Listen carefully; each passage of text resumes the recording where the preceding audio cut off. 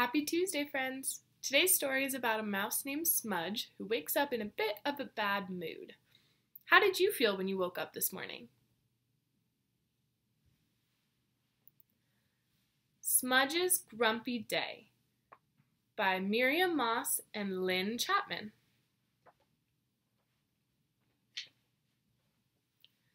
Smudge jumped out of bed. "Ow!" she said, stubbing her toe on the chair. "Oh no," she cried as she opened the curtains.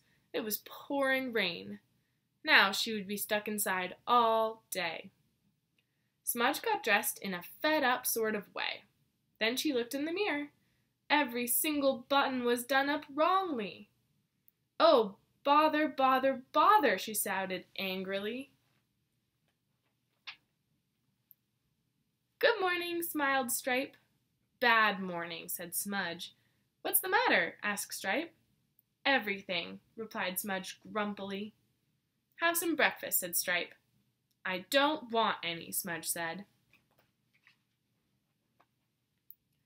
Stripe sliced some bread. "What shall we do today?" he asked. "Not answer any more questions," said Smudge rudely. "What is the matter?" said Stripe. "Can I help?" "No, you can't," Smudge said, looking angry. "If you're going to be rude," said Stripe calmly, "perhaps you'd better go and do it somewhere else." "I will go somewhere else," Smudge cried, stomping out of the room, "and I won't come back ever." Slam went the back door as Smudge left home. She marched across the lawn, down the path towards the river. The rain trickled under her collar and down her neck. Smudge stood by the river for a long time, watching the water flow by and feeling miserable.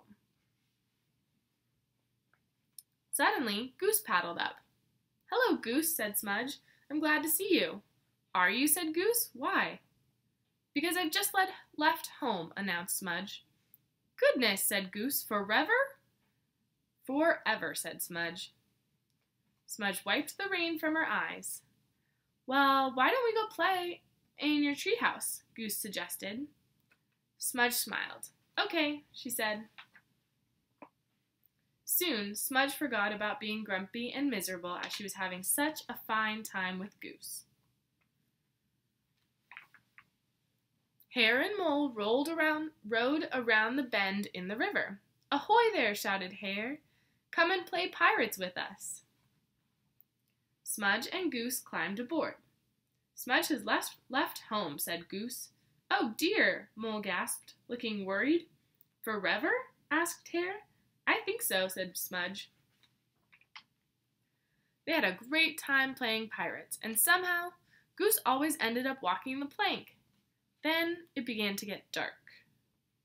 "Smudge, why don't you go home, just for tonight?" suggested Mole, as they rode home. "I don't think I can. I told Stripe I wouldn't ever come back," explained Smudge.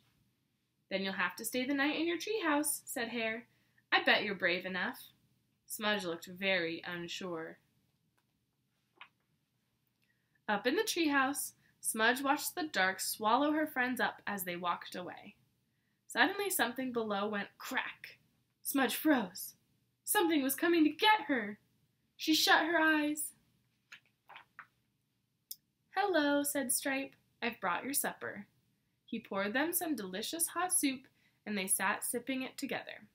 Smudge soon felt a warm glow growing inside her. "I was a bit grumpy this morning, wasn't I?" Smudge said. "Yes, but everyone is sometimes," Stripe said gently. "I didn't run far away," continued Smudge, "because I missed you." "I missed you too," smiled Stripe. When they finished their supper, Stripe and Smudge went happily home together. The end. Instead of running away from home, what's something better Smudge could have done since she was feeling angry and grumpy? If Smudge had a calm corner in their house, she could have gone there to get some space and calm down.